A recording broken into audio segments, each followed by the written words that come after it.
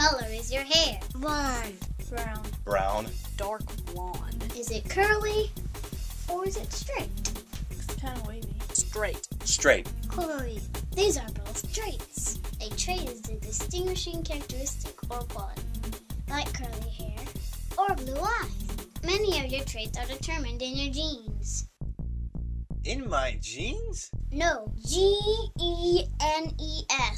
Your genes are sequences of nucleotides in your DNA. They act like code that, when translated into protein, gives you many of your traits. But where do you get your genes? From your parents. Your DNA is wrapped together in structures called chromosomes. You have 23 pairs of chromosomes, half from your mom and half from your dad. Genes are sections of DNA carried on the chromosomes.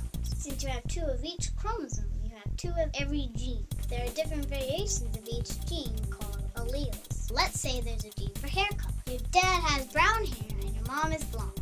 Your mom has 2 blonde hair alleles, but your dad might have 1 brown and 1 blonde. His brown hair allele is dominant. So it kind of covers up the recessive blonde hair trait, but that blonde gene isn't doing nothing. He can still pass it down to his kids. So if you inherit the recessive blonde gene and one of your mom's blonde genes, then you have blonde hair.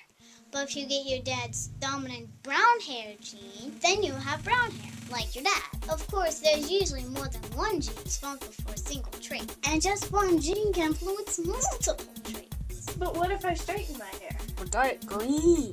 When you straighten your hair, you change your perceived trait, but not your genes. You can color your hair, but it won't be passed down to your kids. Your genes stay the same. Certain traits, like the color of your eyes, are completely controlled by genes, while others, like your hairstyle, are up to you.